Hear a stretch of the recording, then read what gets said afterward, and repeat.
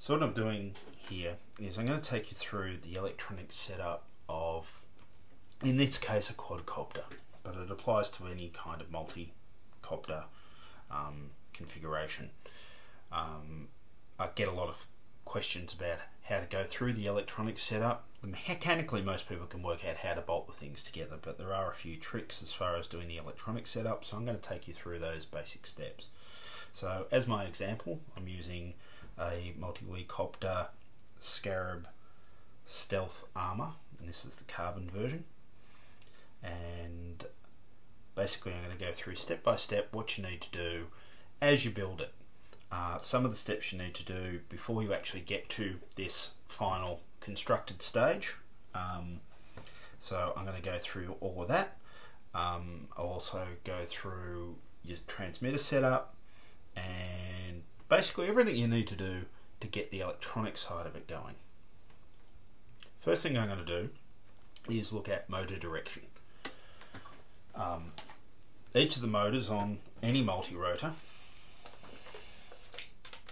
are set to travel in a specific direction, and there'll be a chart for whatever airframe you're building showing which direction each of the motors need to go.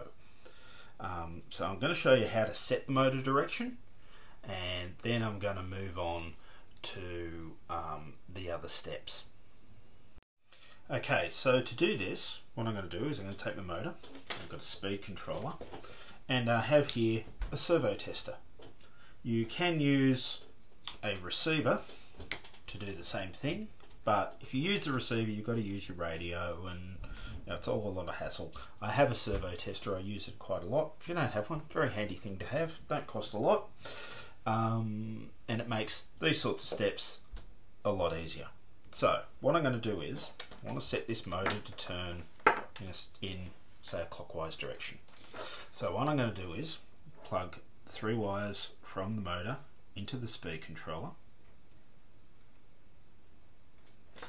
then plug the speed controller into my servo tester, make sure it is set to the minimum, and then I'm going to power all this up. I've got a little 2S LiPo that I'm using in this case. This motor is designed for 3S, but it doesn't matter.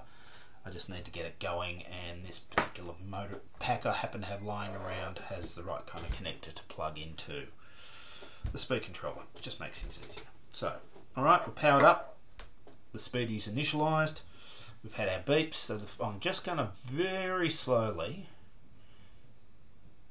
turn the servo controller up until the motor just starts moving, and look for which direction it's running. Now that is, it's a bit hard to see there, it is running clockwise. Okay, so if I want my motor to go clockwise I don't have to do anything. But if I wanted it to go counterclockwise, what I need to do is, firstly, I'm going to power down the speedy for safety, and I'm going to unplug 2 of the motor wires and swap that pair of motor wires around. Okay, grab that one and grab that one, any pair, doesn't matter which pair. Then I power back up and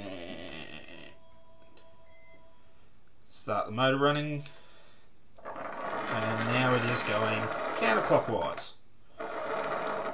So what you need to do is go around the 4 motors and make sure each of the 4 motors is running in the correct direction. I do that with the bottom half of the airframe assembled before I attach the top plate to the airframe, and make sure they're all done.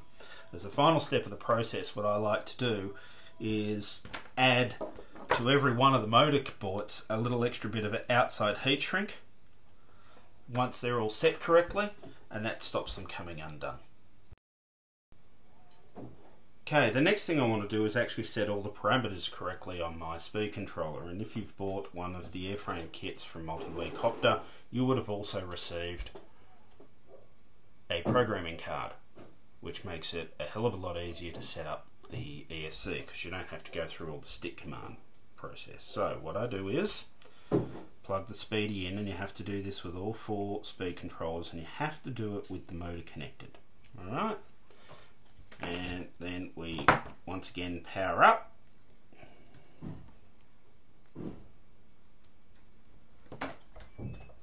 And all the LEDs light up on the control board.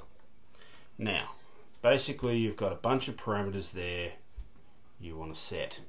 Alright, they are brake, you want off. Battery type we set to lithium, not nickel cadmium. Right. We want the cutoff type to be soft. We want the voltage cutoff to be low. And we want the motor start to be normal. Some people elect to go for a nickel battery setting instead of the lithium because it gives a lower cutoff voltage. I don't like to take my lipos down that low, so I keep it at a lithium battery type.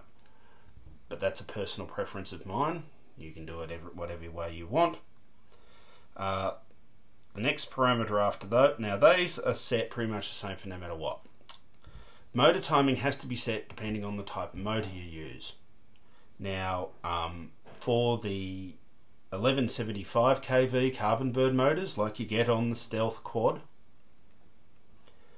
that is medium timing. If it's the 775 motors that you get on most of the larger airframes from Multiwii Copter, that needs to be set to low. So I'm going to set that to low. So the first thing I do is there's an up and down arrow here button. I click that until I get to the parameter I want to set. Then I use the left right key to cycle through to where I want it. Now I'm back to low timing, and then I press the OK button and it'll flash and it'll set.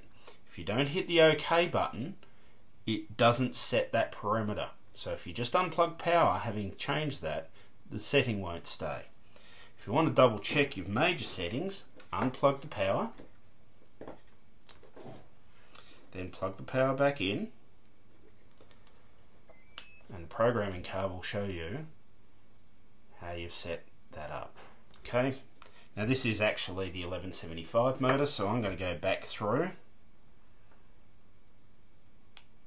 and change that motor timing to mid, hit OK, blue flashes, and that is done. I'm actually going to jump forward a step